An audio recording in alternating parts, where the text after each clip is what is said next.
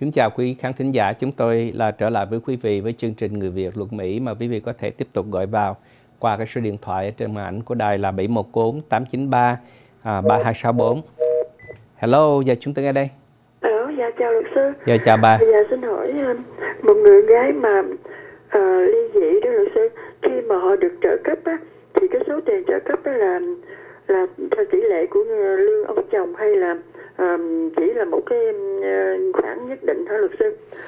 Câu hỏi thứ hai là ví dụ người gái đó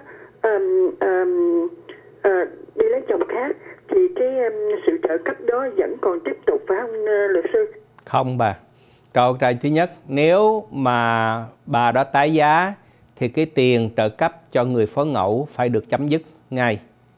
Okay. Chấm dứt luôn cả người con luôn hả luật sư? Không, hai cái đó khác nhau. Trợ cấp cho vợ khác với trợ cấp cho con. Trợ cấp cho vợ là theo cái quy chế riêng và trợ cấp cho con là theo quy chế riêng. Trợ cấp cho vợ, nếu người vợ tái giá thì tiền trợ cấp sẽ chấm dứt.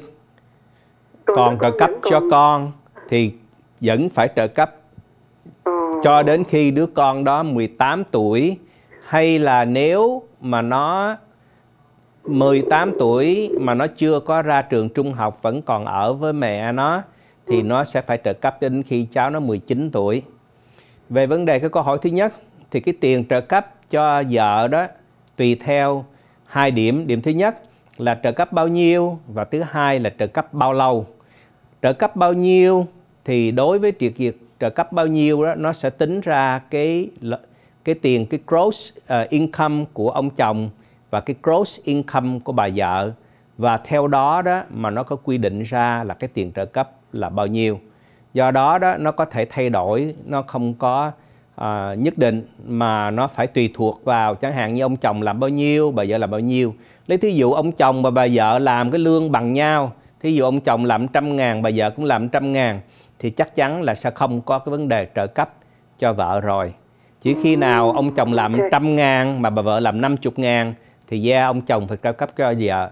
Và ngược lại, nếu mà bà vợ làm 100.000 mà ông chồng làm 50.000 thì ông chồng cũng có thể bắt bà vợ phải trợ cấp cho mình. Đó là cái điểm thứ nhất. Do đó đó cái tiền trợ cấp cho người phối ngẫu là một cái relative, nó tùy thuộc vào cái lợi tức, cái gross income của hai người, của người vợ và người chồng. Về thời gian thì thường đó, nếu một cái hôn nhân ở California mà dưới 10 năm thì nó được coi như là một cái hôn nhân không có dài hạn. Trên 10 năm thì nó gọi là một cái hôn nhân dài hạn, tức là long term marriage. Thì nếu mà dưới 10 năm thì thường cái thời gian trợ cấp sẽ là phân nửa thời gian hai người lấy nhau. Còn nếu hai người lấy nhau trên 10 năm thì cái thời gian trợ cấp nó sẽ tùy thuộc theo nhiều yếu tố. Lấy thí dụ sức khỏe của cái người được trợ cấp, cái hy sinh của người trợ cấp, cái đóng góp của người cấp cho cái người phải trợ cấp. Thí dụ như là bà vợ và ông chồng, bà vợ là được trợ cấp đi, mà hai người lấy nhau 20 năm, lấy thí dụ, thì nó sẽ tùy theo cái thời gian mà trợ cấp đó, có thể không nhất thiết là chỉ có 10 năm, mà có thể cao hơn mà cũng có thể ít hơn.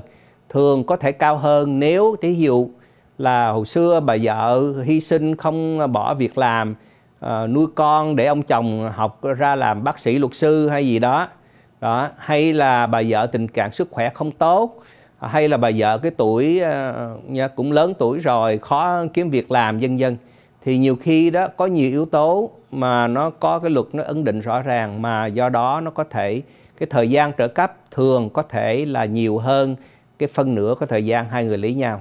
Nhưng mà đó để chứng minh á, thì người mà được trợ cấp họ phải chứng minh là cái hy sinh hay cái đóng góp hay là cái tình trạng tài chính của họ đòi hỏi là họ phải có thời gian trợ cấp lâu hơn nhé. Dạ. Cảm ơn bà. Xin hỏi một câu cuối cùng luật sư. Hồi nãy tại nghe không rõ đó. Câu của bà sao tại vì có người khác đang chờ. Khi mà người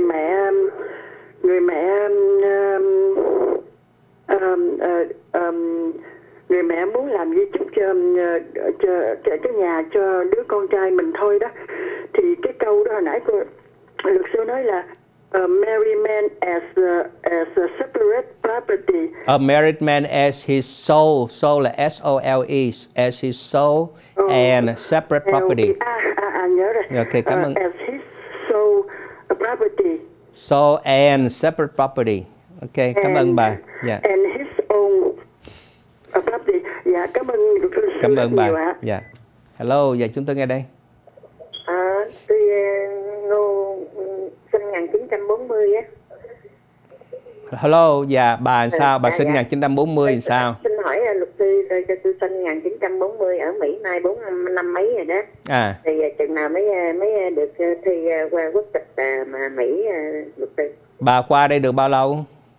4 năm mấy rồi. Bà phải ở đủ. Lấy thẻ xanh tới giờ. Ok, bà qua cái diện vợ chồng hay là qua cái diện nào? Con cái. Con bảo lãnh á. Con bảo lãnh, bà phải ở đây 5 năm. Bà phải ở đây 5 năm. Bà phải ở đây 5 năm bà mới xin vô quốc tịch được. Nhá. Dạ, cảm ơn bà. Rồi cũng như tôi thường ngày tôi bệnh mà quên đầu quên đuôi rồi là làm sao à? Dạ, cái đó bà phải xin bác sĩ cái đó để miễn. Đã có đi khám. Dạ. Định kỳ hoài 3 tháng khám lần. Dạ, cái bệnh đó tùy theo cái bệnh của bà nhé. Nhưng mà bà phải ở đây 5 năm mà mới có thể bắt đầu xin vô quốc tịch được. Cảm ơn bà. Hello, giờ chúng tôi ở đây. Dạ, xin đặt câu hỏi với luật sư Đỗ Hieu Liem ạ. Đỗ Hieu Liem bà. Dạ, tôi là Đỗ Hieu Liem. Dạ, cảm ơn bà. Bà có thể đặt câu hỏi cho tôi. Yeah. Dạ, có câu hỏi là tôi trước khi ông xã tôi lấy tôi đó là có làm will với living trust cho người con riêng á.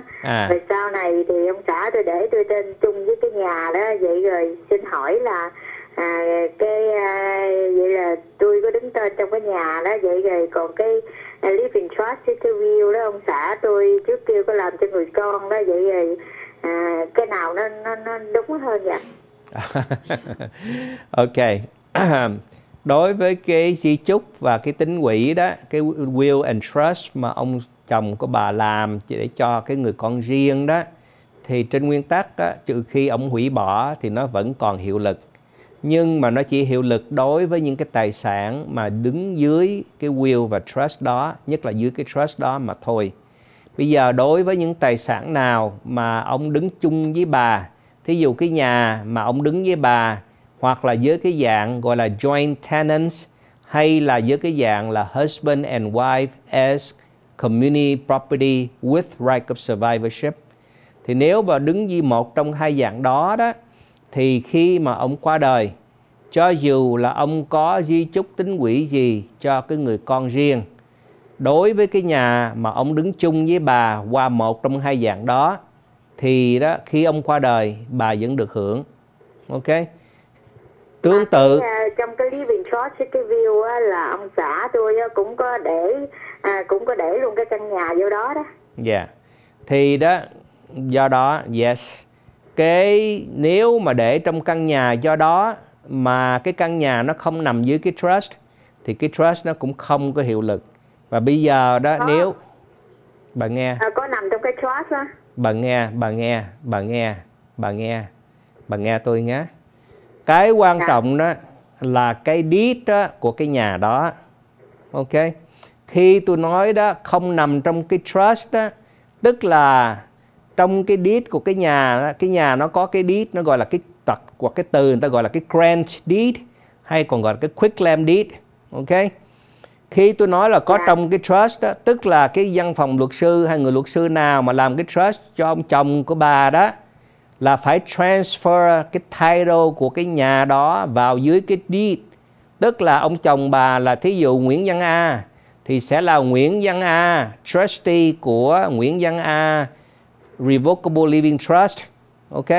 Còn nãy bà mới nói tôi đó là cái title của cái nhà đang đứng tên chung với bà và ông chồng của bà.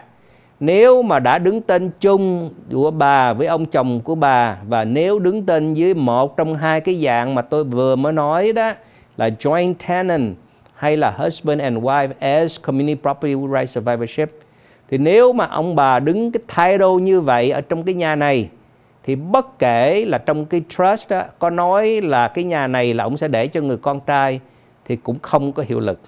Ok. Do đó đó, để cho bà biết đó, bà coi lại, nếu không bà ra county recorder, tức là sở địa bộ đó của county, bà coi có cái nhà đứng tên cái title như thế nào. Ok. Dạ. Ok, rồi. Dạ, cảm ơn luật sư. Cảm ơn bà. Tới đây thì chúng tôi lại phải tạm ngưng để chạy phần quảng cáo thương mại nữa.